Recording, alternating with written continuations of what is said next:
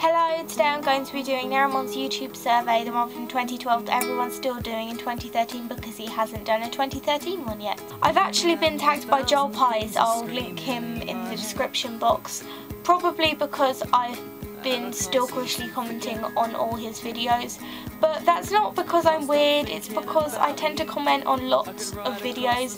I just always like to leave a little comment, particularly on people who don't have that many subscribers, so that they know that someone's watched and is appreciating their videos.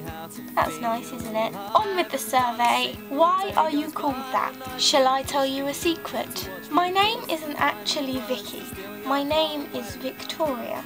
My mum named me Victoria because she wanted to name me something that wasn't really strange and unusual, but wasn't something that was going to be really popular to the point where everyone had that name. I don't particularly like Victoria because I think it's quite old-fashioned. My middle name is Louise. I'm not sure why I'm called that. I think it's just because my mum and dad liked it, and Humphreys obviously is my dad's last name.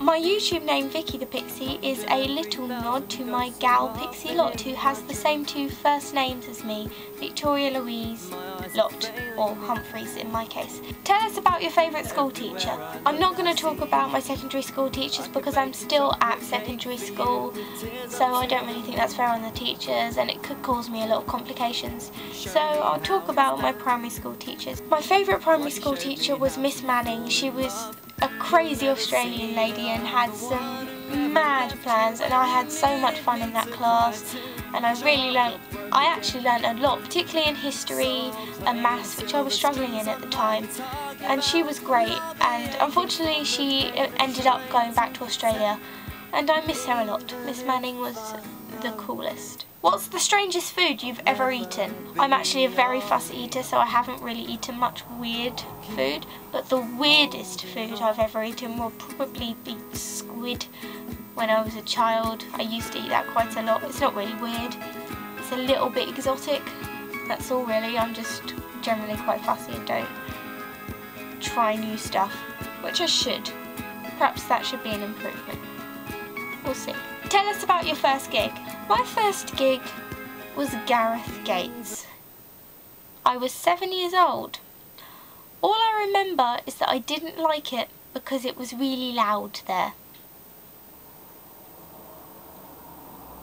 I'm officially the coolest kid in town. What's your favourite place in the world? I could not possibly pick my favourite place to visit because I've travelled so much and I've been to so many lovely places, including America and Spain and Kenya, and I really couldn't pick. I love the world, but if I had to pick somewhere that's my favourite place to live at the moment, it would be right here where I am, because I've got good friends here and I enjoy my life here, and it's really nice living in the good old the suburbs of London. It's a nice mix of city because I'm not that far from London, and countryside because I'm not that far from some more rural towns.